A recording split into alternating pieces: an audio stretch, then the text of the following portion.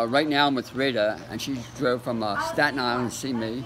Hey. I put her a little bit of a shock. But anyway, she was talking about her chemotherapy experience.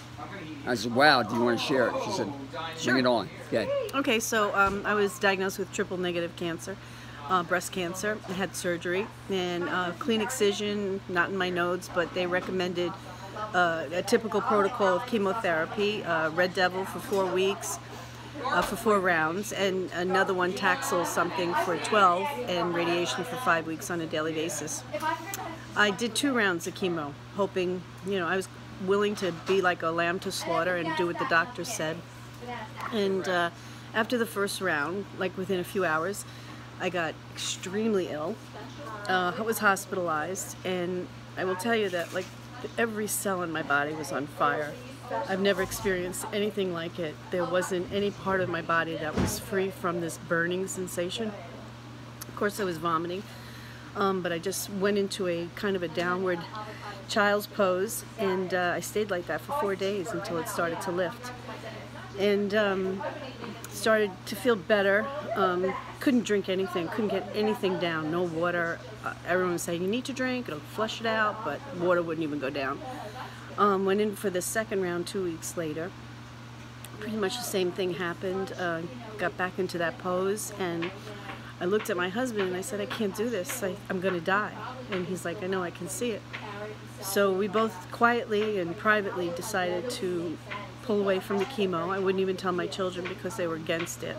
And I started studying. I started studying all about nutrition and naturopaths and looking for people that were healing naturally. And that's the course I've taken so far, and I've been clean. It's been 6 months, so I'm hoping to continue like this, and that's it for me. I would never go back to that kind of treatment again. And you became a vegan, right? Raw vegan. I'm a plant-based raw vegan. I do some cooked foods. That's okay. Yeah, I follow the Square One protocol Chris Walks recommends. Okay. And I'm open to new things. I'm always trying. I'm in the process of discovery all the time. It's not just food. It's emotional healing. It's spiritual healing. It's a physical healing.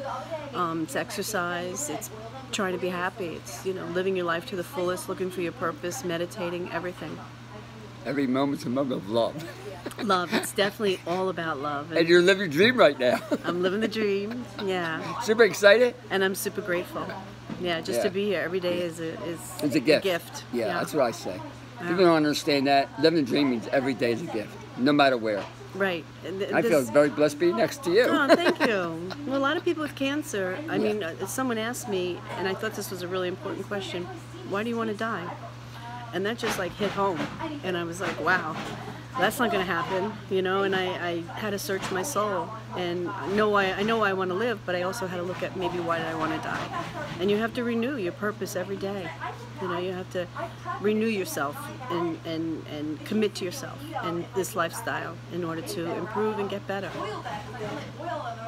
And here I am. Anything else? That's it.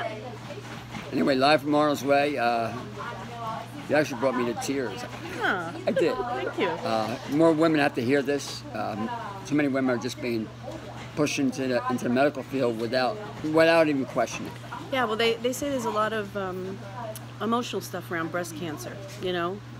How women feel about themselves, how they feel about giving, being taken from, sucked dry, a lot of things that we have to look closely at and really look into our soul and see what's going on that maybe we need to fix, and because the alternative is not a good one, and you eventually have to get there anyway, so you might as well heal yourself emotionally as well. There's a lot of books about that as well. There is.